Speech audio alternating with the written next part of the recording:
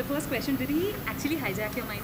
In many ways, and in a beautiful way. I mean, he was going somewhere, was going south. So when you're going south, you know what the meaning of going south is, right? So when you're going south, when you're not supposed to be, he's hijacking you to go north, which is a good thing because sometimes, you know, when you're young, you have all the energy, but you're scattered.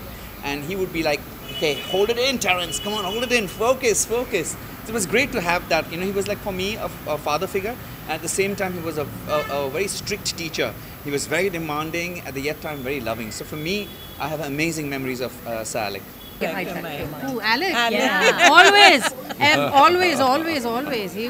He was a wonderful maverick. Yeah, maverick. And whenever you spoke to him, he always had a fascinating perspective, and that always made you look at life differently. So yeah, always. Alyque was my boss when I was a young lad, just being, you know, just forming my thoughts. He was my boss, and he was everything to me, and influenced me greatly. So he more than hijacked my mind. Yeah. There's Denzil, Soni, of course, Terence, and our dear Vandana.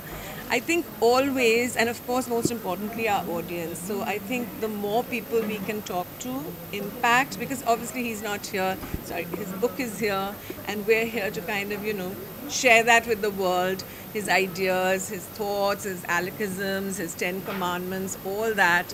And I just want to say that, you know, he impacted me a lot, obviously as a father, but, you know, the whole chapter about a bonus baby and how lucky we are to be where we are, you know. As he kept saying, it's just an accident of birth. You know, we could be anywhere, absolutely anywhere. We're just so fortunate, and that we have to give back.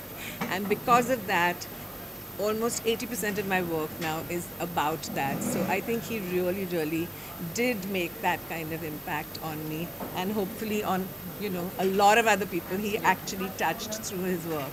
Absolutely. Thank you. Vandana, you want to add to that? Yeah, I mean, he was a maverick. I think you used the right word, but he was a genius in so many different areas. And he took from here and he cross-pollinated with something over there.